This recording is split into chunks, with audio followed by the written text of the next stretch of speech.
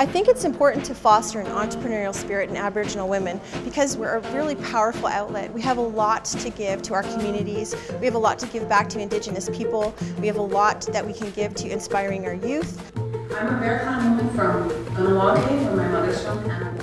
When I first had the idea of wanting to go into business for myself, We support each other's business.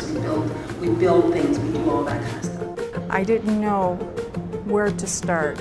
Any mohawks in here? All right, mohawks, yeah. The goal of the conference is to showcase Indigenous women who are entrepreneurs, but also inspire and educate and empower the participants or the attendees at this conference. Celebrate every day your successes. When you're starting out in a venture that you know nothing about, you need as much help as possible, and this program has hands down given me such an excellent foundation. Using our influence for good, that's what mentorship is. And it's really powerful, and we need more of it in our day and age. One of our roles as First Nations people is that we like to share what we know.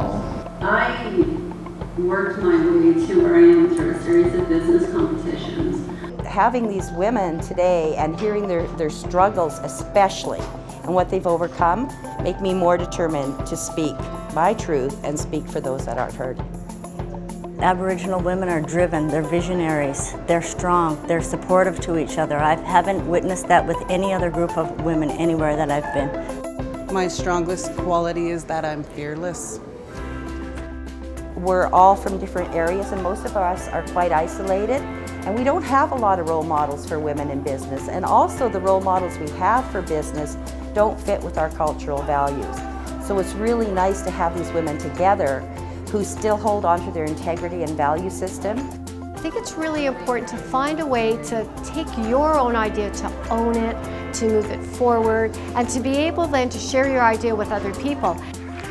The highlight of the conference is connecting with other women, watching other people grow, seeing what they need, lending a hand where needed, and also learning from everyone else that is here.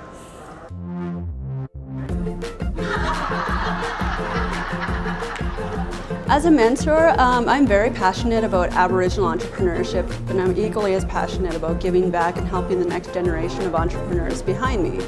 Aboriginal women are leading the country right now in small business. We're creating jobs so quickly. It's really something beautiful to see.